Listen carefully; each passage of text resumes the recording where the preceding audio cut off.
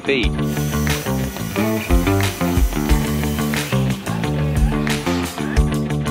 I don't know what you would call us, but I think we'll go down under the name of hoof trimmers.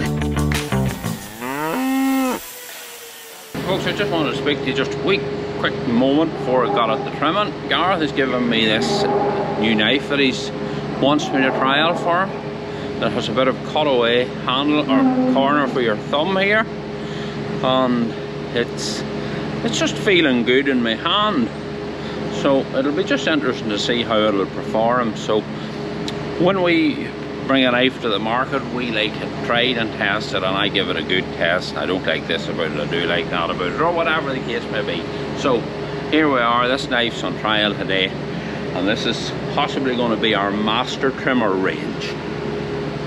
She used to be trimming at least 40 years. I'm only joking. But just thought I'd let you know that little bit of useless information. See what our busy little minds are always up to. So I'll hopefully bring you a trim with this knife. So this is the third cow into the crush today. The first two were sprains, or joint issues we'll call them, or limb damage. Trim that a little foot there, just let it down. It's okay, it's a routine trim. This one looks very good as well. So we'll take you along. As I say, it looks like a nice routine trim also, which is very lame on this foot. So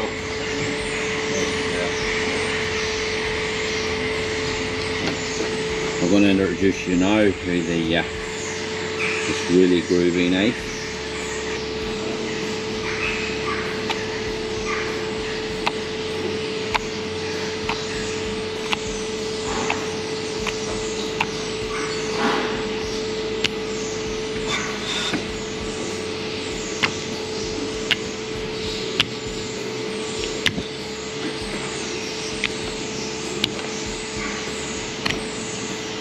It's a nice knife to hold, nice and substantial in your hand. I'm alright, Neil, thank you.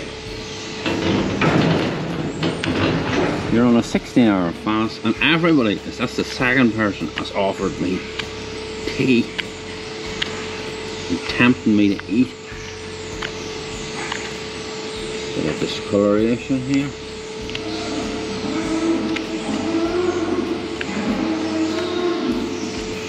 See that discoloration as it comes across the blade of the knife.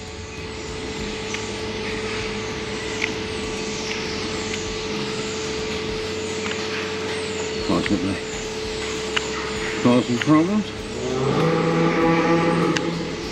So again, we're not touching her inner claw, we're leaving her toe triangle. Just notice up the side here, there's a slight little bit of sole separation. I thought it was just maybe a little nick from show you, take you around there. That there should be connected to this. So, just give her a little pressure test on it. She's not responding to that at all. I think because this is so soft, now I'm going to trim it down another little bit and see if it's connected to what's going on in the heel. I'll prepare this for a block, I think.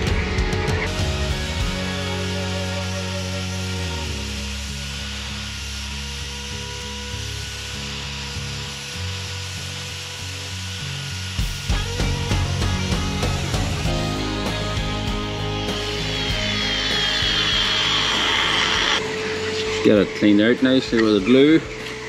Will be going in there just as the glue rolls down there.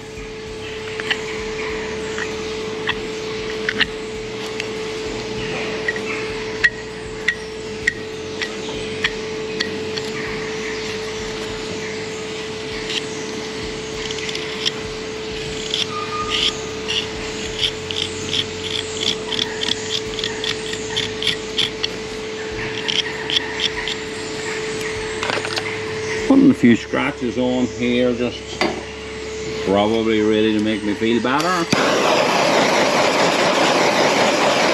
Heat it up, sort of just heat it up gently to sort of take all the moisture and sort of natural oils out of the hoof. And then I think I'll put on one of these very fine, although I'm holding it up to the camera, one of these slow wear blocks. It's a sort of an eco-friendly block, and got it with a little residue. So I'm giving it a nice scorch there, and if you remember, those are the blocks that taste like popcorn. And oh, I'm just getting the smell of it there coming up now. That is good.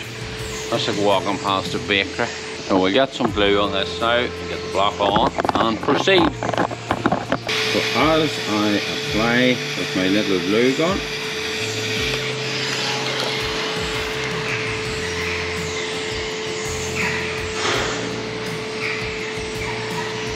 hold it for 15 seconds, and there it sits. Then you can let this to the ground in 90 seconds.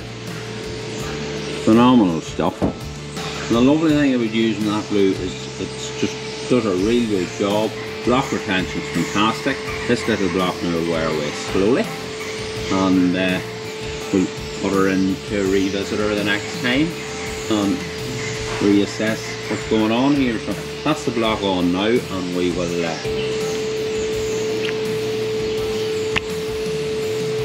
edge on this knife. It's lovely. So I'm taking away the soft part of her heel.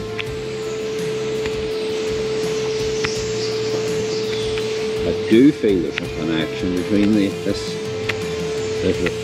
line and the white line area. It's fairly well bruised there as well. She did come in quite lame.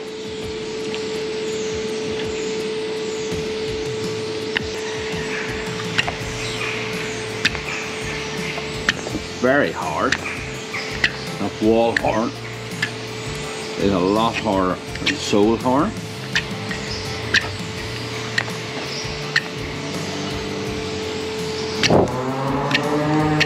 Incredibly hard. It's almost the job for the grinder.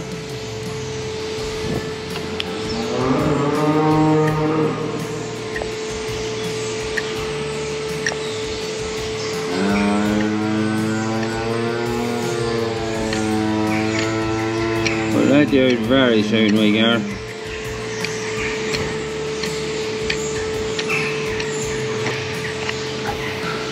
Getting very close to the corium.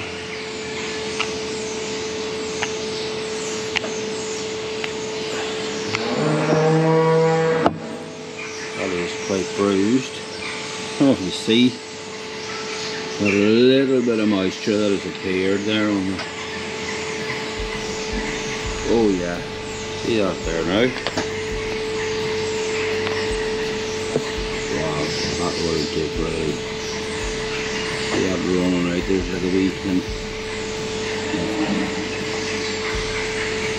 Redness on it there, and it comes out.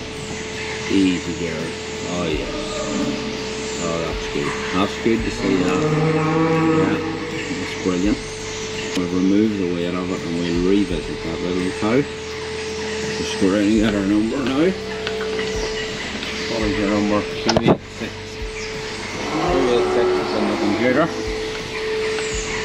So thankfully with this block on, with this magical glue, and that will rest, and so it was really kinked over on our joint. So we've come around here now to the front foot, and as you can see, our front foot is quite, have it up here, but there's quite a little toe starting to curl around here.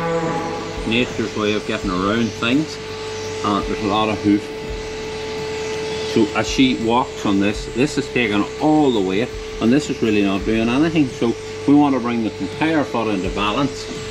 We're going to thin this out, reduce the toe length, and model it. There's almost like a natural model shape there, so we'll just take a little bit out of that and we'll model. We'll do a nice model there just to take the weight off the pedal bone.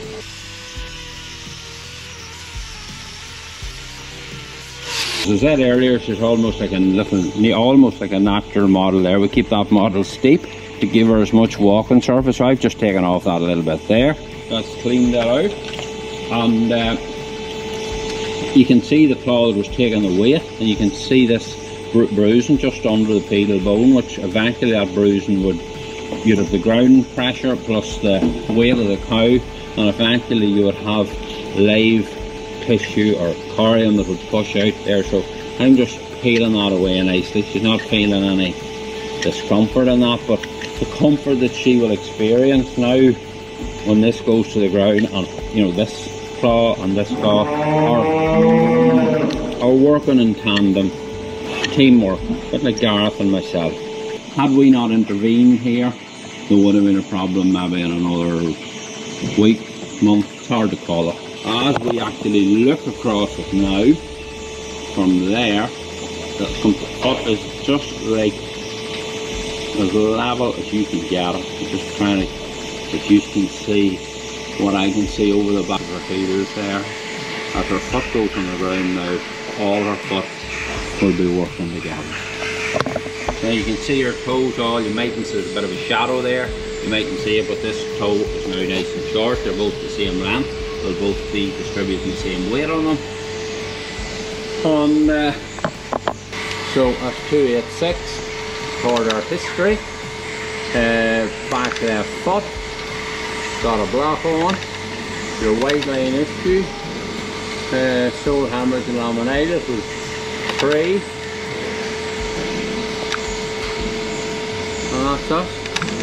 We'll not wrap it because it's I want to let it, because it was oozing out there, we've taken the weight of it, and I want to just let her now walk on it, let it, and we'll recheck her 286 the next time. Then we're back here, which probably it'll be in about 2 weeks time. Easy here. Now that was completely knuckled over when she was coming in, which is you know, that's why I was sort of led to believe it was still a joint, and I do think there's a slight bit of issue in her joint, but she had it all knuckled over to not want to walk on it. So now she's her block on, it's trimmed out, it's nice and soft. Just going over to look about some breakfast. And thanks for watching. So listen, keep safe wherever you are, whatever you're doing. It's a great day to be alive. So we'll catch up with you on the next one. Bye for now.